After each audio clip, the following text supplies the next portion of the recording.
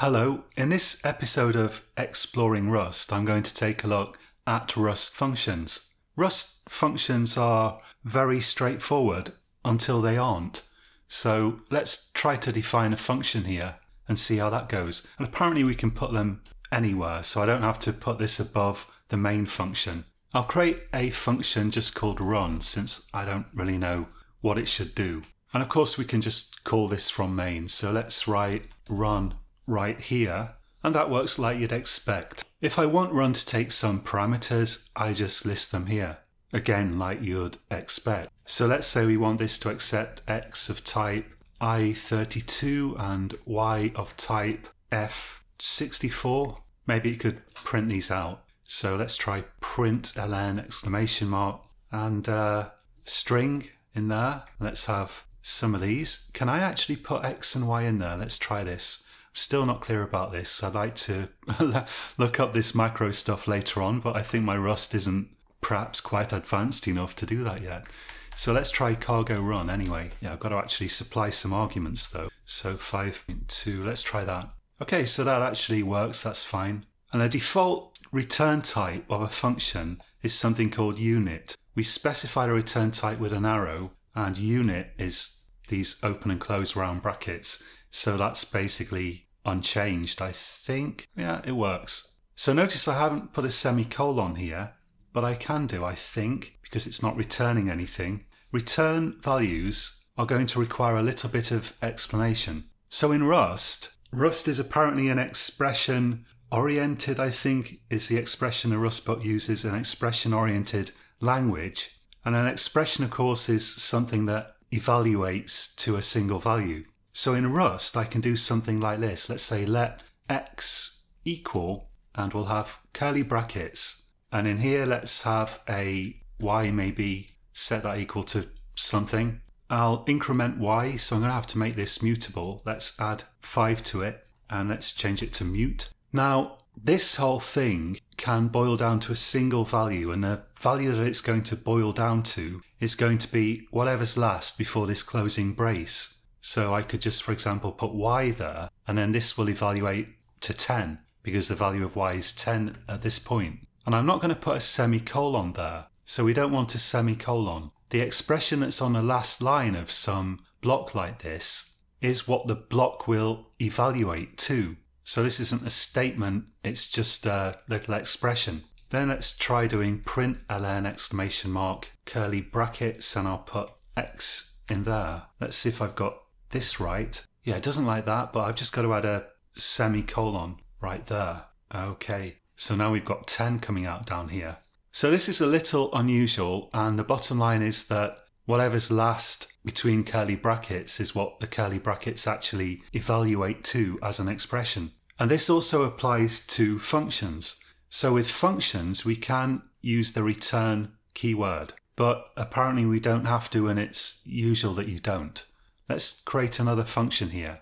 So I'll create a function, let's call it add5, and following the Rust style guide, I'll use an underscore there. Is this called snake case, I think? So round brackets, curly brackets, and we'll make that accept an integer. So let's maybe just call it I, and we'll say it's of type i32. And now I want this to return this value plus 5. So I just put I plus 5 here, no semicolon, and that becomes the return value of the function. Let's try it. So here I'll try saying let value equal 10, semicolon there, and then let result equal add 5 pass in value. I could have just passed in the 10 directly actually.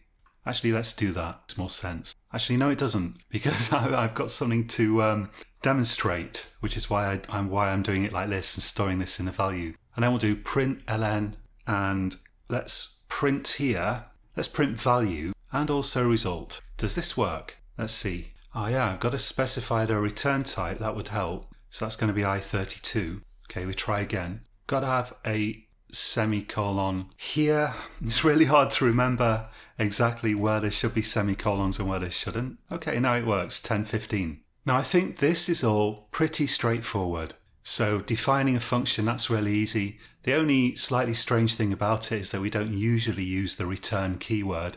We usually just use an expression on the last line of the function, which isn't followed by a semicolon. And by the way, something that I didn't fully appreciate when I did the last video was that that means we can write stuff like the following.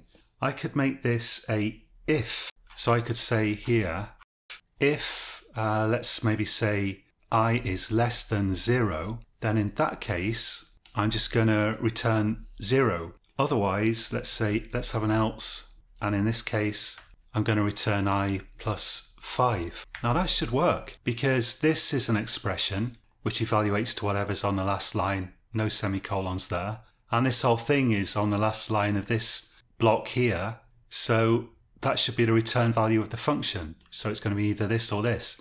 So what I was thinking in the last video is that we have really two kinds of if in Rust. We have if statements and if expressions. And that will be true in some languages like Python or Kotlin, I think. But in Rust, they're really the same syntactical construct as far as I could see. There's just one kind of if here.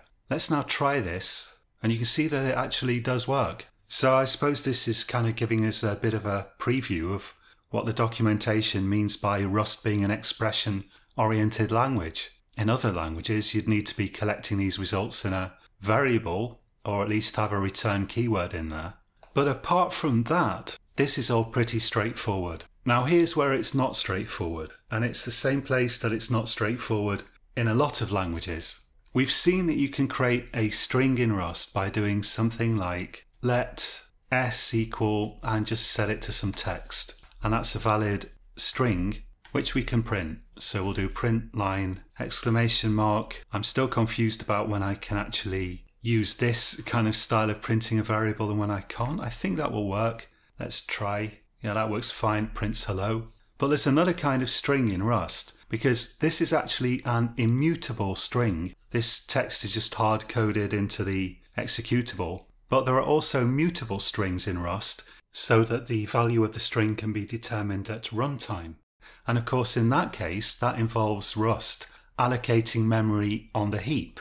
So it needs to grab some memory from the heap, and then that can be flexibly sized. So to create those kinds of strings, that looks like this. We write string colon colon from, and we can supply some text here, like for example, hello. Not sure if that will actually compile. Let's try it, see if I can actually print this out. Yeah, that says hello as well. So this is just another type of string, but it's a mutable string. And here's where it starts to get a little bit weird. So let's create a function called greet maybe. And I'm going to say that this can be passed a string. So let's have a s. I wouldn't usually use variable names that are this short, but s of type string. And actually I think that will do for my purposes just at the moment. What I want to do is call that function and pass s to it. So let's say greet s. And I will try to compile that. So when I try to compile it, we get an error. And if I take a look, it's talking about how I should consider cloning the value. And further up it says the value is borrowed here, and this parameter takes ownership of the value. So this has to do with Rust's ownership concept. If you know C++, it's a bit like we've moved this string to this parameter, rather than copying it or something. The string is no longer valid after it's been passed to the function. And we'll get into looking at that in the next video, I think. But meanwhile, let's just do something with this string to make this compile at least. One thing I could do here, since it is a mutable string, is do s dot, I think it's push str. I might have to check this. Let's try this and see if I can add something onto that string. And let's return s at the end here. So actually I don't want return. Normally I would type return s semicolon, and I think that will work actually. So let's actually just try that. But what that would let me do would be I could say here, let s equal. So this is a new variable shadowing this variable, but I think that should enable this code to work, and it should print hello there. I'm just not sure if I've got that right. Let's try it. Yeah, one thing is, again, I've got to specify the return type, which is going to be string. Try again. Now it says I can't modify the string because it's not mutable. So let's put mute in here. Look how good the error messages are with the compiler here. And now it actually works. I'm a little bit surprised. I wasn't sure if I'd remembered that correctly. So what's going on here? Well, I'm just returning it from the function. I'm returning a string somehow from this function, setting a completely new variable, also called s, equal to the return value, and then I can print it and it's fine. But of course, the more typical Rust way to return this string would be to just do it like that. In fact, I wonder if push_str returns a string. Anyway, let's try that. You can see that works. What about if I get rid of it altogether? No, that doesn't work. Okay, so let's just put this back.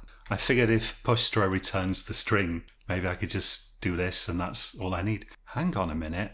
Is it just that semicolon that's bothering it? Let's try. No, for whatever reason, it doesn't like that. I don't know why. I guess it doesn't return a string then, but this works just fine. So yeah, this has to do with ownership. There's an idea in Rust that every variable has an owner. It can only have one owner. And when the owner goes out of scope, then a drop function is called and memory is cleaned up. But we'll dig into that in the next video. One thing I wanted to mention briefly, I'm not sure if I should mention this or not, quite honestly. I hate controversy, but I've been watching some videos about Rust and I'm gaining the impression that some of the people involved with Rust might be absolutely unhinged and a bit aggressive. They don't like any criticism of Rust. They want Rust to be used absolutely everywhere, and temperamentally these seem to be really strange people, very easily offended. So there's a terrible lot of politics apparently surrounding Rust and also the Rust Foundation. In my view, the amount of politics that ought to be in programming is zero, but it seems the Rust Foundation has tried to create an inclusive organisation, and of course, when you hear that word inclusive, often it means the exact opposite. In the past, and still to an extent today, we had this idea of professionalism, where if you go and do a job, you don't bring your whole self to work or anything like that. You just go and do the job. You're careful about what you reveal about yourself to everyone, bearing in mind that different people have different opinions, different views on things. So you have kind of an interface at work that you present to people. And then we didn't have to worry about what anyone's politics was, or what they do in their spare time, or whatever. But now we've got this idea that you bring your whole self to work, and then you've got to have all kinds of authoritarian rules to prevent people from fighting with each other. And it seems like a bit of that has gone down with the Rust Foundation. But these are just impressions that I'm getting from watching a few videos here and there. Maybe I'm completely wrong. As regards Rust being perhaps hyped excessively, with people somewhat aggressively trying to push other people to use Rust, when perhaps Rust isn't really completely ready for the things that they want it to do. Well, I think we've seen this before, probably many times before. In fact, I remember, for example, when Ruby came out, some of those people seemed obsessive. They seemed like they wanted all code everywhere as much as possible to be written in Ruby. And, you know, let's face it, I'm sure Ruby is a really nice language, but it's just another computer programming language. And it was never going to be one of the really big ones like Java or C++. So if you've been programming a while, you've seen these languages come and go. You've seen that they sometimes attract excessively ardent fan bases. And then after a while, that language often fades into obscurity. With Rust, I do think it has the potential to become a language as big as Java or C or C++. I think it's possible that could happen, but it's by no means guaranteed. And if there's a load of political stuff going down and it's all turning into a political battle, obviously that's going to be a negative factor that counts against Rust. Anyway, that's it for this video. Next time we'll get on to looking at ownership.